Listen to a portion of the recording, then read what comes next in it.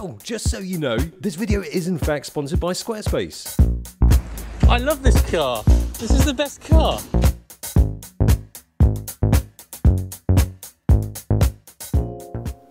Never have I been so excited about a brand new camera release than this. It's the GH6. It's the camera that they announced before they announced the predecessor to the GH6 and the successor to the GH5, the GH5 II, which was, like, 6 months ago, was it? 9 months actually, doesn't time fly when you're in the pandemic? A little bit longer than 6 months ago. That's when I was just arrived to UK. That's pretty much the first thing we did. And we looked at GH5 II. They announced the GH5 II and said, this is an old product. Yeah, they announced the GH5 II. They said this is an old product because the GH6 is coming very, very soon. And here it is. How exciting. Never mind about the arm. We'll talk about that in a separate video. Fancy. It's got a new red button. Tally light! Yeah, tally light. Extra record button on the front, then you got a record button on the top, and you got the shutter button, which can be used as a record button. But it does shoot stills. Moving on to the video mode. I mean, that's how much people care about the stills mode, isn't it? On the GH6, the GH. I don't. Who is going to use this for stills? Certainly not me, but why am I excited about it? Because I ditched the GH5 because I thought there's not enough dynamic range. It still has that video look. It doesn't look cinematic enough. This has got a dynamic range boost, which gives you over 13 stops of dynamic range. I don't know what that means. I mean, everybody says like, oh, we've got 14 stops of dynamic range, 15 stops. How do you make sense of that? As long as it looks good, that's all that matters. I mean, the thing is, it was already quite good on GH5 Mark II. It was much improved already. And then this supposed to be better, and it looks like it's better from that screen anyway. I mean, you'd hope it's better because it's a brand new product. It's not just a Mark II of something. The thing with dynamic range boost is that it changes the lowest ISO from 100. It goes down to 100, right? Well, it depends on different color profile. Yeah, like the dynamic range boost off. So how does that work? Well, they say they combine a low noise image with a highly saturated one. That's with it off. Boost! That's with it on. A boost in dynamic range sounds good, sounds better than it looks because it's not an obvious difference. You can crop in 200%, but they look like the same file. Boost on and off are virtually indistinguishable, but when you push the exposure, you probably still won't notice a difference. But the waveform shows that the highlights have clipped on the image without boost. Personally, I'd switch it off most of the time. The increased minimum ISO of 2000 is a bit too much of a compromise, especially on a hot sunny day. Mind you, at least you won't need to worry about overheating. If you look on the side, a fan. I'm your #1 fan. Right here. You can tweak the fan settings and thermal management. There's no time limit to recordings, and I'm sure you can record for ages. I mean, I've never had a Panasonic GH overheat on me. It still keeps its weatherproofing. They said that's a weatherproof fan. It might mean that water can get in. Yeah. But then it doesn't matter. Yeah. The fan is waterproof anyway. And the water don't get into anywhere else in the camera. I guess that's what they meant. To demonstrate how it works. We've got screen liquid. It's like those sanitary towel adverts. They have like a special coloured liquid. Yeah, so you ready? Yeah. No, you already tried dropping it earlier. Thank you, Dan. But yeah, also if you look around this kind of area, this is new as well. Do you know the S1H? It's just like that screen. So it flips out like that. It tilts. So you can do that. So it flip up is faster than a normal flip screen. You just flip. Because it's handy. You don't have to just to tilt it like that. You don't have to have it out like this. You just have it like this. One of those. But also that means, you know, if you're vlogging, you got your screen out like that, and you want to have cables in there as well. You can rotate the screen without cables getting in the way, which is very nice, very handy. So today I have brought the GH6 out vlogging at the zoo because the GH5 was my favourite vlogging camera, and I thought I'd give this a try. For rolling shutter, low on the jello, or jello depending on your linguistics or wobbly sweet red thing preference, and even without using IS boost, the handheld shuts are really stable, quite noticeably better than a 5, and as good as any mirrorless camera is going to offer. Now stabilisation has been improved on the GH6, so as you can see it's probably really smooth. It works really nicely for vlogging, even when you're walking. Even after getting rid of the good old GH5, I still feel like I haven't found a better stabilised camera for this wobbly handheld style of shooting we call vlogging. This record button is a little bit annoying at times because you might accidentally press it. Of course you can disable it, you can change it, but still, I think it's going to be quite useful. If you're vlogging, you can just do that. But I can just sense, especially there's not much surface area for you to hold a camera anyway, you're probably going to accidentally press it, in which case you're just going to disable it. There is a lock button on here. I mean, not a button, it's a little switch. So you can do that. And it doesn't do anything. You can, oh, the record button still works. Yeah, with the S1X, it always also got a button, record button in front, and my middle finger always bump into that. When the last time we went to Malaysia, so it's not just me, it happened to you as well. Yeah. It's got a little mic and eye. Press that and you get the information for the mic. So you can adjust it really easy. Very useful. I like that a lot. So they make it very video centric. It's good for people who like shooting video. So why don't they just get rid of the still stuff? Exactly. Yeah. Mechanical shutter, what's it doing in there? When you sell this, shutter count 0. To try and make it look like you get more value for money. £2,000. Brand new price. Brand new camera, brand new price. £2,000. What do you get with it? That's new, under the flap. Instead of dual SD, you've got one CF Express. Oh no, my bank account. I have to spend money on CF Express. Why? Why? Well, we're just getting to that because this shoots 5.7K ProRes internal.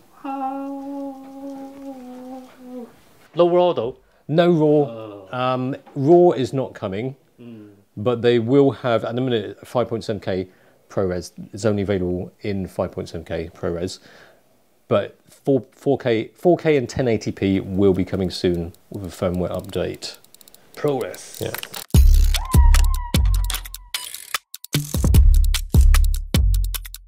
So we've come a long way for lunch. We have come from just over there. It looks long way, it's just because of the wide angle. Dan's got the best seat in the house. Right next to bin. That looks like Pepto-Bismol. I've not seen this in forever, right? I think you can get it on Amazon. What's Sarsi? I have not had this taste in about 5 years since I've been seen it. Well, it tastes a bit different to Sarsi, doesn't it? No, it's Italian. Try some.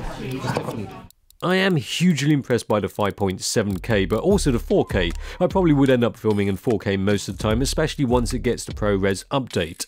I didn't actually think they could eke anything more out of the Micro Four Thirds sensors since the GH5, but the image you get of the GH6 is gorgeous. Although it takes a bit of time getting your head around all those different recording quality options, some offer variable frame rates and some only work with CF Express, which makes me wonder why they didn't just do a double CF. Expensive? Yes, but at least you don't have to think about which card does what.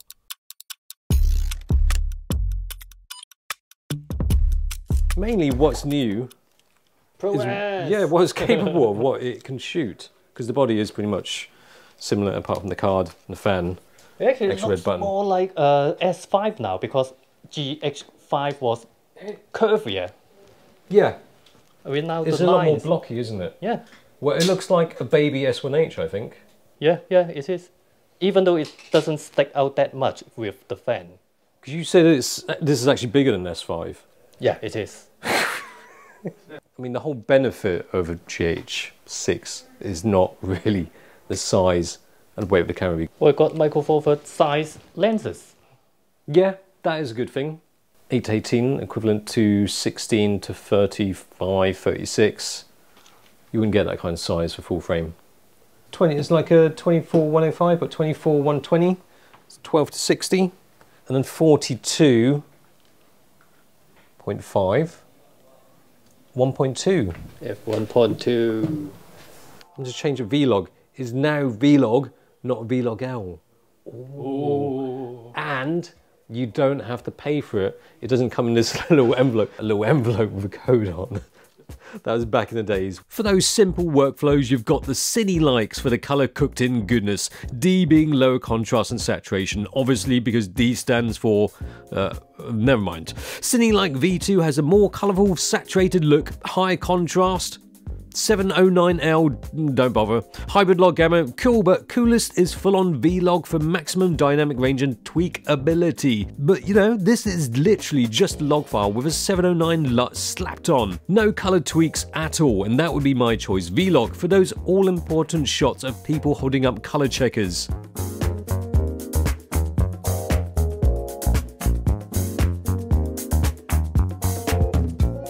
And as we're at the zoo, it's a good time to try out the animal AF detection. And fruit cages. There we go. The animal detection isn't completely perfect when shooting through cages, but not a huge surprise there. I'll get a room. Now, one thing I used to do a lot with the GH5 was just have it on 50p 4K, and then I'd just have it on aperture priority, so I just set the aperture and then just use whatever shutter speed. Doesn't matter about 180-degree shutter. But here I have got it on 50p 4K, of course, 100th of a second, because this can go down a lot lower when it comes to ISO. If you use dynamic range boost, the minimum ISO, if you're using Vlog, is 2000. With something more transparent in the way, the animal detection works much better. The reflections from the glass sometimes play havoc with the AF, but you know what? I think the AF is actually quite good. I know, right? So you've got a face and eye, which just focus on that bit, and the human for... Yeah, still detects you. Yeah. Oh, you're on the human? Yeah. And then when it's just... It'll pick up the face and eye? Yeah. Okay, cool. That's quite reliable. I mean, when I go from the hand, I've got your camera way. It feels like better than S5. It is. When I first got this out of the box, I thought, have they gone for face detection? Because they gave us this, they sent us this, then we had a little briefing. I thought, is it face detection? And then in the briefing, nothing was mentioned, so it's still essentially the same, but they've got a new engine inside of this. So maybe it's a little bit faster, maybe it's tweaked it a little bit, but it's certainly better than GH5. Because just yet, when I'm shooting video, when you show something on the camera, if from shooting on your face to shooting some bit on the camera, yeah, the S5 definitely can't focus that quick. Gets confused, doesn't it? This is really good. Well, you know, maybe I'm overhyping it a bit, but it's pretty good. And especially with Panasonic camera, it's like when you test it, it could be really good. Yeah. But then if you own it and use it for a month, yeah, you're kind of like, oh, what? In some situation, it's like, why it don't work? Only time will tell how it works in the long run, but I've had no beef with the AF in the 2 weeks I've had it. Usually the GH5 or other Panasonic cameras have struggled to focus on the subject when backlit. Often it would do this pulsing thing going in and out of focus on the background, but here, nothing but slick AF, and it's not totally clear why. I don't understand it, and there's no kind of spec to say this is why. It just feels it. Yeah. So I could be wrong. It could be totally wrong. Contrast detect AF doesn't always equal worse than phase detection autofocus. If it works, then it's disco. Maybe no need for the dancing though. So they made a point about there's no crop in anything. So most modes there's no crop. It's just one of the anamorphic modes, isn't it? What they do with all anamorphic shots is just to have some really inappropriate use of random lights in the frame just to get that flaring. De-squeeze display. This 1.3, is it? Yeah. So you've got different options here. So time to make an ad with inappropriate use of anamorphic flare. New Asian dating ad. Or just an inappropriate ad. Saucy slippery Asian nipples. Oh. Sexy, saucy, slippery Asian nipples. .com. I have to say I wasn't too optimistic after they announced a confusing GH5 too, about the GH6, but I take it all back. I'm all in for this. There's still life in the Micro Four Thirds format after all, and they're squeezing every little drop of video goodness out of this one. Small sensor, but packs a punch. I mean, the GH6, they've fixed a lot of things that I didn't quite like on the GH5. So to me, this is pretty close to perfect for a Micro Four Thirds camera that shoots video. The only trouble is, everybody wants full frame now. Yeah. Does anybody still want this? Even if the S5 is cheaper, and it doesn't have quite the same specs as this, it is full frame, and it is cheaper.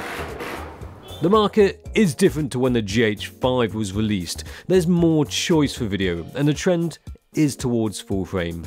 But if you can look past the smaller sensor thing, the GH6 is shaping up to be a winning formula.